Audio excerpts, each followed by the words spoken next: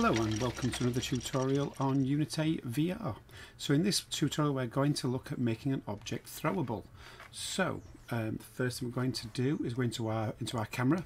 So this is based on my tutorial 1 where we added the camera rig settings and the general basic VR environment. And you can see if you follow my previous tutorials, I've just reused the scene where I could shoot these balloons, but in this version we're not going to be able to shoot them. We're going to throw these pool balls at them. So what I've done is in my camera rig I've expanded it down to the right hand angle because I'm right-handed. Feel free to choose the left hand. And for this one I've just added a little sphere. So if I zoom right in, there's a sphere and I've just put it to the front. This is just so we can see what's picking things up. So I've got the sphere. I am going to make this a trigger item, and there's no rigid body to this, so it's just a sphere collider. But what I have done though is I've added a tag called hand. So I just went to add tag, I typed in hand, went back on the sphere, and then physically chose it to be a hand so that it knows when you're picking the ball up, it's you that's picking it up, and it's not just some other collision detection. Okay, so that's our pick-upable. So I've now got some spheres. I've already got these pool balls made, and I've just used the pool texture because it was quick and easily available. So I'm going to click on these spheres, and I'm just going to make sure that we've got the right settings. So I want them to be a trigger object at first. So I've made sure they are triggers. That means they're not going to be solid just yet. This means you can put your hand in and pick them up.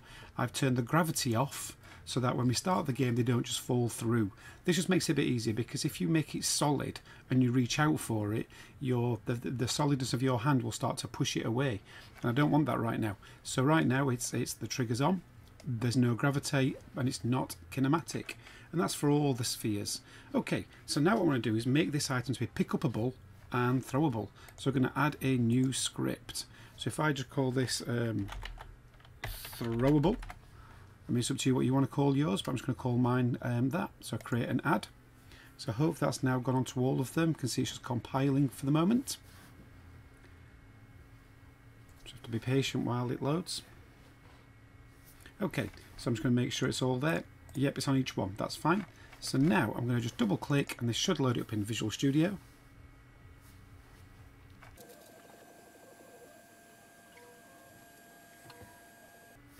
Okay, so now into Visual Studio. The first thing I'm going to do is I'm just going to create an on-trigger event. So void on-trigger, trigger enter.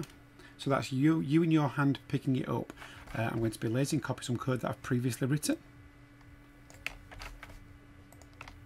So our first line is trigger right. So again, this is very similar to what we did before, which is when I squeeze the trigger, it's going to assign that value from the quest into trigger right, and then if our trigger is 0.9, so it's nearly 1, you've nearly clicked it all the way, and it's the hand that's picked up, we're going to be able to say yep, pick up is true, and we're going to set our pool ball to be the parent of your hand, just like I did in a previous tutorial for picking objects up. What I've not done is I need some global variables.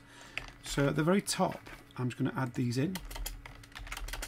So this list tracking position, so this is a list of positions that we're going to keep track of. So as you're moving your hand round, our software is going to record each physical position your hand is currently in, so we can keep a track of how fast is it moving. And then this is how much effort do we want to put into it. So right now it's a default value of 1000. We could use the distance between tracking positions as part of our velocity, but for now we're just going to use it for direction, just keep things nice and simple. A few more variables that we're going to need as well is, has our ball actually been picked up? So of course when we start the game, no it's not. What hand is it connected to? So if you did want to have this on left or right hand, you easily could do that. So this is going to be either parent hand, and then the rigid body, we want to be able to access that. So you know, we're going to, when we overlap it, we're going to squeeze the trigger, we're going to say picked up is true, and we're going to set our object's parent to your hand so it sticks to your hand. Okay, so the next bit we're going to do is in update.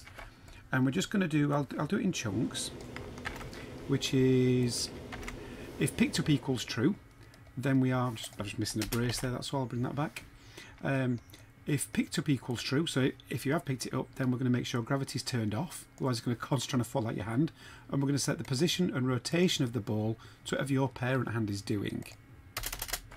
Our next stretch is we're just going to keep track of, well, no pun intended, the actual tracking part of our object, so of our hand, sorry. So I'm just saying we're going to keep track of the last 15 positions of your hand in physical space.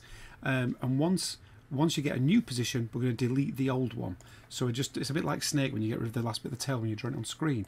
And then we're going to add the current position to the screen. So it's just keeping track of the last 15 positions. If you don't find it's accurate enough, we could always extend that. And we might do that in a future tutorial when we do look at using the speed of your hand as part of the velocity. Okay, so the next bit again is, what if we want to release it? Obviously we want to let go of our ball so we can throw it in the air.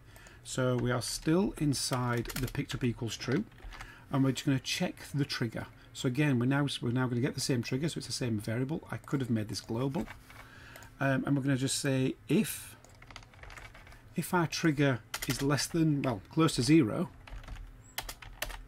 If it's close to 0, it means we've let go of the trigger. And I just got these numbers through trial and error, this whole 0.9 and 0.1. That just seems to work for me. And there's a whole chunk of code coming now in one go, which is, obviously, if we've let go of it, pick up equals false. We're going to let go of the ball. Now we're going to work out the direction based on the most newest position and the oldest position we've got stored. We're now going to add that force, and we're going to add the force to our rigid body using that direction times whatever this speeds up here. So again, we could in a future tutorial make that more of a dynamic variable. We're going to say, yep, we now want to use gravity, otherwise your ball's going to go forever, unless you want to make a space game. And then is kinematic equals false, so just in case it was set to kinematic, which it may have been. And then also we're going to turn the trigger off, so it's no longer a triggerable item. So now once you've let go of it, that's it. That ball is now flying through the air or dropping to the floor if you weren't moving very far at all. And you won't be able to pick it up again. Again, that's some game mechanic we could perhaps change. So now we've got our script written for throwing an object. So I'm just going to save that. We can now come back into Unity. It's going to take a moment to compile. Okay, so the next thing I want to do is, obviously we've now got our spheres, we've got our code on, so these objects should be throwable, but as soon as they hit this wall, they just drop to the floor and that's it. I want to make them a little bit bouncy.